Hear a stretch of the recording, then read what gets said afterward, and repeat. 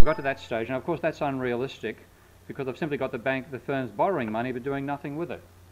So what they're going to do in this model is hire workers, get the workers to work in factories, and I'm assuming the factories are there at the moment. I haven't yet modelled building the factories and so on. I'll add that later. What they're going to, of course, in that case, have to pay wages to workers to get workers to work in those factories. So there's now going to be wages, and that's going to be a transfer from the firm's account. Pardon me, the program unfortunately resorts columns. I don't want it to do that. I want it to be the case of saying assets minus liabilities equals equity, which is the basic equation of accounting. It's just shuffled around in alphabetical order, and I'm stuck with that. That won't happen in the new version. Okay, so they transfer money from the firms and they pay it to the workers. And of course, once that's done, talking about the Wild West, they go off to the saloon to spend it. So there's consumption. And it isn't just the workers who consume, it's also the bankers. Now this consumption by the bankers can be buying intermediate inputs to run a bank as well as going off and going to the local whorehouse. We are talking the 19th century and we are talking bankers. Okay. So there's going to be money taken out from the workers. I'll start with the workers first. And that's going to be, and also money taken out of the safe. And that's going to be spent on the firms, both the hotel and the whorehouse. Hopefully also maybe the local store, you never know. Okay, so that's going to be D plus E over here. So let's save that. Can you tell me that line again, please? No, I'm not sure whether the D and the E. Oh, the D, okay. D is the amount of money coming out of the workers' account and being paid for consumption. Out of their wallet. Okay. Pardon? Out of their wallet. Out of their wallet. They've got the notes, they've been paid their wages, off they go to the saloon or the local store, and the bankers have got their interest payments and off they go to the local whorehouse. Yeah. And those are some of the firms in this whole aggregation I'm calling the firm sector. So I've got to say what D is the bankers spending money. Yeah, D is the bankers, D is the workers spending money, and E is the bankers spending money. The way I put it into that model. I can use anything I like, by the way. I don't have to call it E or D. I could call that, I could say workers consume and bankers consume, but it makes the model easier to look at with a low resolution screen. So now I've got to define three new elements there, C, D and E. Well, C is the payment of wages. And I'm going to make wage payments proportional to the amount of money the firms have got in their firm's account. I'm going to define W later. Now that's the next thing is workers' consumption. Like I say, workers are going to consume at a rate proportional to the amount of money that's in their account any particular time. So I'm going to call that WC, workers' consumption, and multiply that by what's in the workers' account at time T. And bankers, the same sort of thing. I'm going to say bankers' consumption is going to be BC, constant, multiplied by what's in the safe, which is where the part of their system they can spend from legitimately. So having done all that, I now have to define what W, give values to W, WC and BC. So I'm going to make W 4. I'll explain that choice later. So say W is going to be equal to 4. WC, workers' consumption, is going to be equal to 26. I'm going to explain that in a second. And bankers' consumption I'm going to set equal to 1. I'll explain that in a moment as well. I've chosen those numbers. Let's just save it again. What these stand for is how often the particular social class turn over their accounts. If you think about workers, they get paid on a fortnight, they spend on a fortnight. That means they'll turn their accounts over about 26 times a year, hence I'm using 26 as the value there. Bankers who are wealthier, much more money, they can survive for a year without wiping out their bank account, so I use 1 as a rough idea for them. They're going to have a lower rate of consumption out of their accounts, even though they're spending, of course, more money than the workers because they're wealthier. So that's the use for those values. I'm using, what I'd be properly using here is fractions of a year in what are called time constants, but that's a bit too complicated in terms of the explanation to an audience who's not used to those dynamic approaches. But that's where the values come from. So it's saying workers turn their accounts over 26 times a year, bankers turn their accounts over once, and the less rapidly you turn over the account, the wealthier you are. hence the difference. What's double U4? That's how much the firm's account is turned over annually, how often that's turned over and paying wages out. It's saying, and I'll go into more detail about how you're going to choose a value like for, but I can make it a smaller one. The system will still work, by the way. People often think that's not the case, but I'll show that later. So I've now really got the simplest, truly functional model.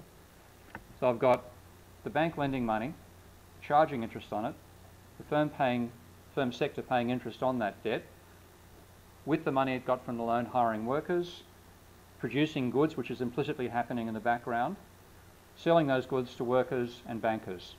Okay? No repayment of debt yet. So let's look at that model. Now they're all connected together, a bit messier. So there's recording the loan first of all, there's recording the payment, there's compounding the debt. Over here for the firms, we have consumption coming back to them from the other two social classes. They're paying interest over there, and they're paying wages to workers. Let's whack this up here somewhere. And workers are consuming as well. So I'll just save that. Now let's see what happens with this model.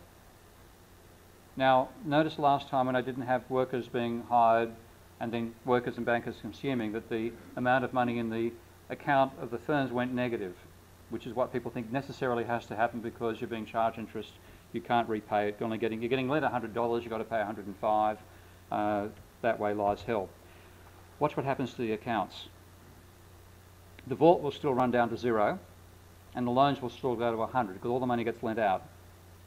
But you'll notice the other two accounts start to stabilise. 3 accounts, pardon me. The amount of money in the firm's account is still going up.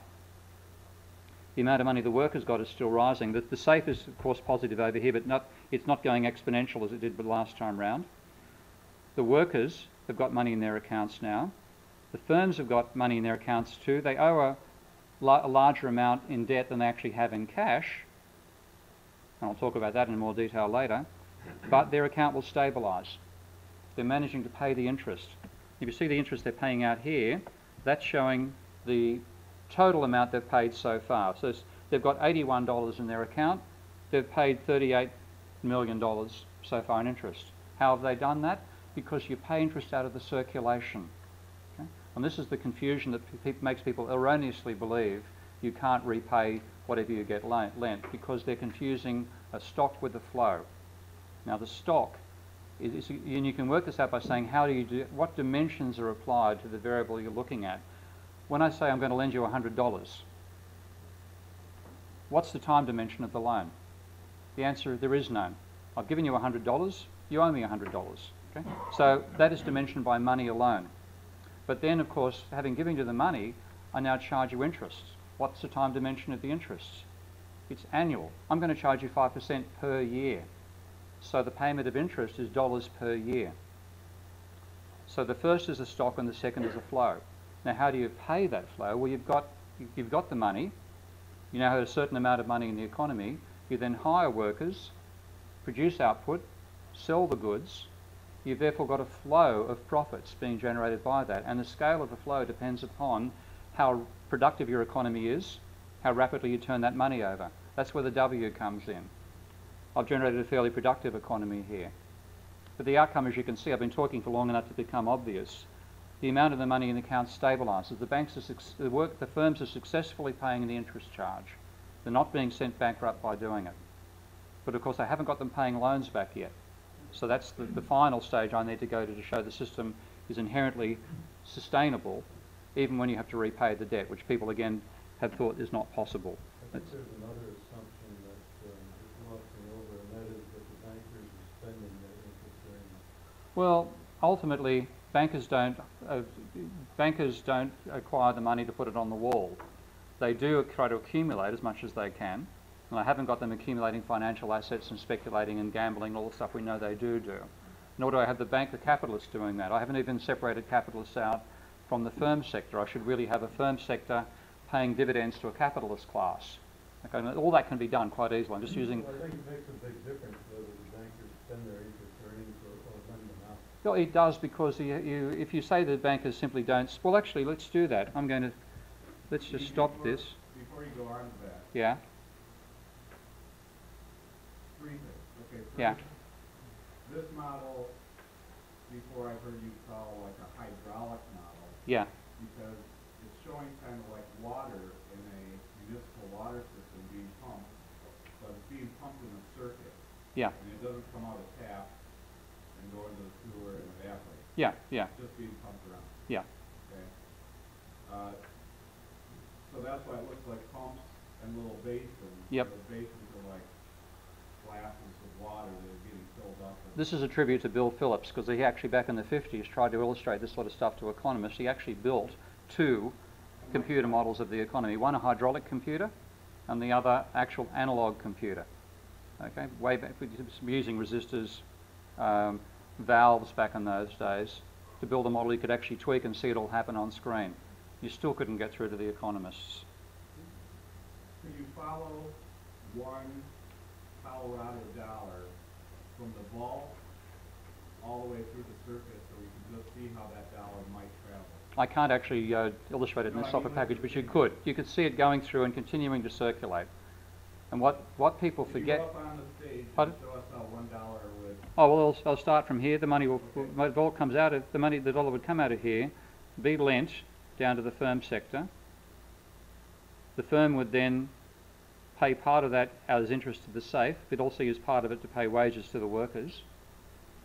The part paid by the wages to the workers would then be spent by the workers in consumption, which goes back to the firm. And the banks don't make the teller machines. The firms do. The banks don't run the brothels. Well, maybe they do. Okay, but they've got to pay to the brothel madam first of all, etc., etc. So if they want to do anything, they have to ultimately consume it. What if you're talking about a very important distinction, actually, Aaron?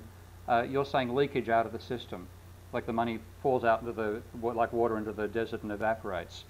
You have to have a sink in the system, or a place where the money stops circulating, to have it breaking down. Now, the fundamental thing about money is it circulates. If you have any other commodity, it ultimately wears out. Money, certainly now we're talking electronic money as well, never has to wear out, always circulates. So I'm talking about a circulatory system, and not understanding that is where a lot of the errors come from, including believing that banks can't actually spend. Yep. Third point. So the third point is the bankers. Yeah. If the bankers in this model, if you change the model so that the bankers consume as little as possible, so they just consume food, for example, Okay. then that causes the model to become more like the original model, because now the firms aren't bringing in the money that they need, and Tom would be correct, that if there was one person that just kept on taking in the money and never spent anything, that they would crash the system. I'm going to put 100 years as the length of time it takes the banks to turn over their accounts.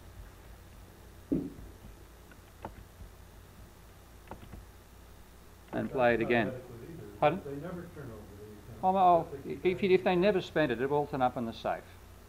I certainly regard bankers as stupid, but not that stupid. No, it doesn't end up in the safe, it ends up back in the vault and they make new money. No, it doesn't. In this system, they have nothing left in the vault. They don't. I haven't actually included the feedback from the banks to pay the debt. Okay, to get back in the vault, loans have to be repaid, which I'm not showing yet. The system will still work. It will have different dynamics, different final outcome level. In fact, what you can see, the safe is growing very, very slowly. Actually, I've made it too fast. They're spending too quickly in that particular model. Went the wrong way. Should have made it close to 0. But let's just stop this for a second. Okay. What I want to now include is, I'll just change that constant back to the original value.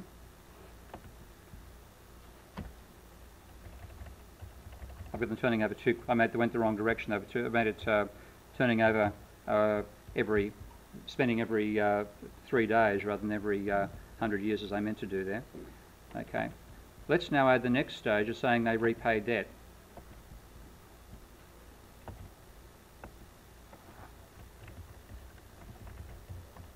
So there's going to be a transfer in this case now from the firms to the vault. And having made that transfer,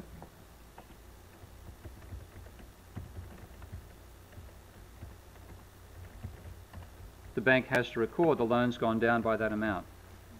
Okay, let's save this one.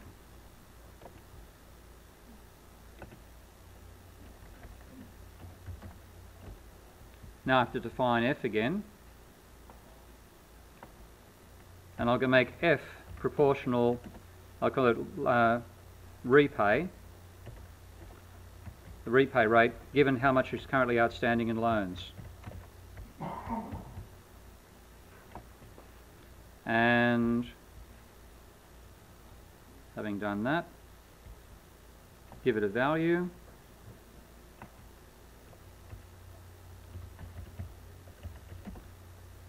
And if I use the up and down key, I can actually type a fraction here. Make it 1/7. That actually translates to the banks repaying their loans over a 7-year period. Save that. Come back over here. Shut these windows down.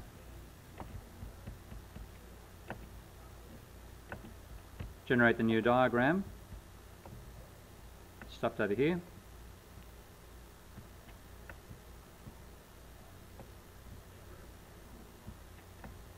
And now what I've got coming back is the repayment. You can see it's being added in the system there.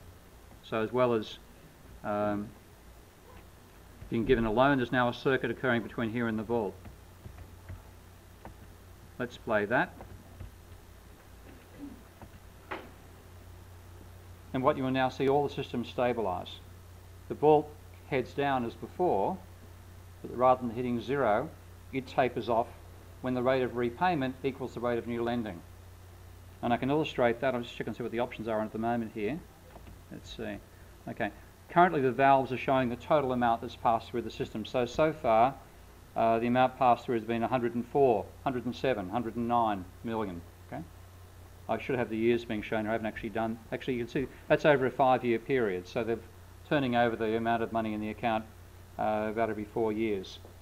Now if I show the rates of flow once it starts to stabilise, notice how the valves, the amount of money in the valves is growing all the time. If I show the rates of flow, that's showing the annual flow through rather than the total amount over the whole number of years. And you see that's totally stabilising. And what you're getting out of it, I can now show you some income elements to the system. Because wages, with $100 million in the system, wages are working out at about $255 million a year. So the $100 million worth of loans is generating $250 million worth of loan income for the workers in the economy, which they're spending at the pub and probably some also at the brothel, if they save up enough. The bankers are doing plenty of their spending as well. The bankers are being paid $3.9 million a year, and they're consuming pretty much the same level. I haven't got any accumulation going on here. Now I can include accumulation as well. So that's just simply saying the absolutely simplest system. Accumulation, speculation, all this sort of stuff can be added later. It's just starting the simplest possible system because people's arguments about the sustainability begin from the simplest system. And so if you charge interest, you can't repay it without going bankrupt. Now I'm showing a can. And on that go, we'll go indefinitely. So let's stop that one there. I'm going to go to a more complicated model, and I'll just load that before I go on to the next part of the presentation. Pardon me. I'll go here. So it's viable. Banks, the capitalists can borrow money, make a profit, repay the debt. I haven't shown you what their profit is yet. I'll do that in a moment. So I've worked out what wages are quite obvious. The flow of money out of the firm's account is the wage level. You can see the interest being earned by the bank as well. I'm not including the bank paying deposit interest, but they can do that as well and still come out with a net positive.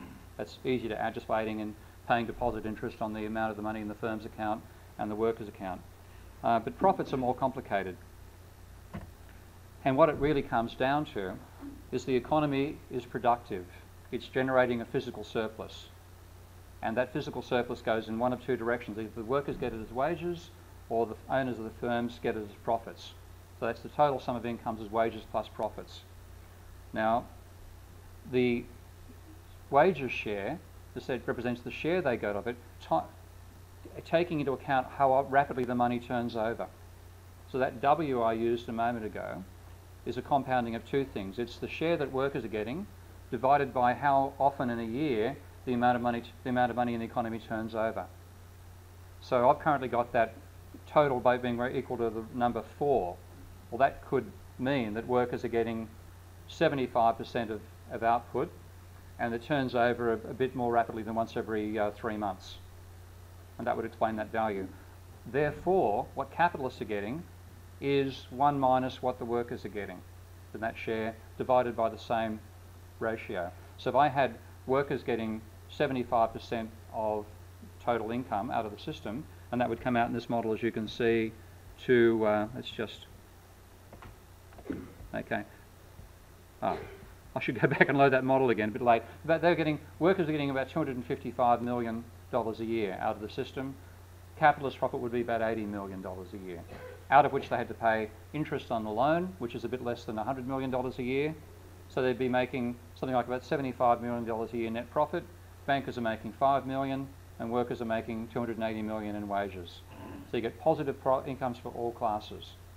It doesn't have to break down, but obviously capitalism does. So what's going on there? One thing Erin asked me to add into the presentation here is something about the paradoxical nature of some of the behaviours that we think are sensible when we don't think in terms of the levels of feedback that I'm showing existing in that system. So one thing we often think is it'd be better if we saved more. We often think improving saving is a good idea. Now, you're going to have to take my word for it, because this is showing exactly that same model with some additional sophistication in the flowchart software that engineers designed, that I've used for many years. But the account dynamics are simply impossible to understand. This is the capitalist. Remember, by the way, when I showed you the QED model, if I bring up the Godley table, this particular more complicated model, just looking in that bit there, I can explain all of that to you. I can say there's compounding interest, there's servicing, there's recording the servicing. There I've got debt financed investment going on here, so you get more money in your account and your loan rises at the same amount. There's paying wages, interest being paid to firms on deposit accounts, ditto to workers. It's easy to explain that. You can follow the steps. If I try to explain this to you,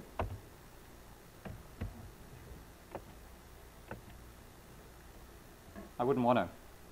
Okay? It's just too complicated to follow the dynamics. That's why the account paradigm I'm using makes it possible for this software to be used by economists, whereas this sort of stuff, which engineers find useful, can't really be modelled effectively, can't be used effectively to model financial dynamics. Anyway, I think that's an aside, but it is the same model as I've shown you there. And what I've now got in this model, is because the software has features that I would like the other version to have, but it doesn't, I'm using this particular program to illustrate the same idea.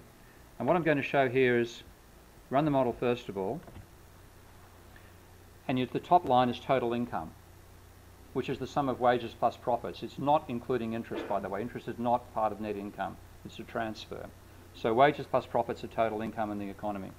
Now, the workers' consumption rate is shown over here as a variable, and I'm going to say, let's imagine workers think they want to save more money. Okay? Sounds like a good idea. So they save more money. Look what happened to total income. It goes down. Let's say workers want to spend more money. Total income goes up. Okay? They're changing the rate of circulation of money in the system. And that has... Pardon? What does that mean for employment? It means, given that with the wage rate I've got here, employment would rise. If you increase the rate of turnover in a monetary system, you can which workers can do by spending more money more rapidly, that can actually cause employment to rise. There are different results come out of a dynamic way of thinking, can come out of the static way that neoclassical economists have hammered into the population and themselves. And this is what Keynes tried to communicate in what he called the paradox of thrift. Okay? But this is now demonstrating it dynamically. I could do many more demonstrations than that. That's a reason I wanted to show. If the rate of relending decreases, take longer to repay the money. What form do the savings take? Pardon? What form do the savings take? Savings effectively are residual. It's simply saying you consume less rapidly. So rather than spending your wages on a fortnightly basis, you try to save something out of your wages. So you try to consume on a monthly basis. You try to make 2 weeks' wages last 4. Is that note stuff in the mattress No, it's in a bank account where you're earning interest and so on, and spending it. What is the bank doing with those savings? Pardon? What is the bank doing with these savings? The banks don't control the savings, or what you spend out of the savings. You're thinking in terms of the money, of the reserve theory of how money is created, which is also false. We'll have to talk about that later. I'm just saying, what does the bank do with the money that you deposit in your savings? They pay you interest on it. Yeah, and it just sits there in the vault or what? No, it's not in the vault, it's in your account. Again, this is the 19th century system. They've got the money there and they're compounding it, they're recording it's there, they've got to put more money in because when they pay you, when you put a deposit in the bank says we'll give you 3% interest. So the bank has to pay that interest out of the safe. Yeah, but the bank isn't just letting that money sit idle, they're using it for making loans over there. They're making loans out of the vault, not out of the safe, not out of the... They lend out, in this 19th century model, they lend out of the vault. They can't lend out of the deposits. Okay? I better move on from that point. But you get the paradox of thrift coming out of that. By trying to save more money, you actually slow the economy down. Pardon? How did he state the paradox of thrift? What does it say? What is the paradox of thrift? It says that attempting to save more money can lead to the level of economic output declining and therefore your level of total savings falling. So if the president said we all need to save more money, the effect would be... What that would cause is the economy to fall down, to reduce output and end up with less savings. And if the president said you need to go out and spend... Then you could get more you get an increase in output and more savings coming out of it. There are many other issues inside that in terms of whether the money leaks off to China rather than being used locally, whether it's used for investment than consumption, whether used to speculate on, which is a bad thing, etc., etc.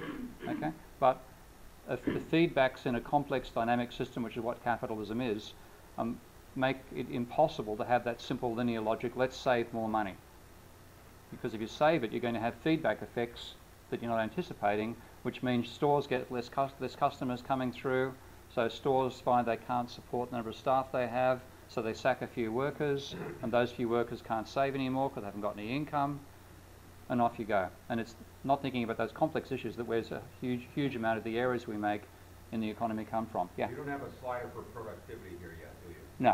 Where you could actually move it down? Yeah, I could vary all that, or change the level of productivity and so on. That could all be fed. Got another break for a moment here, guys.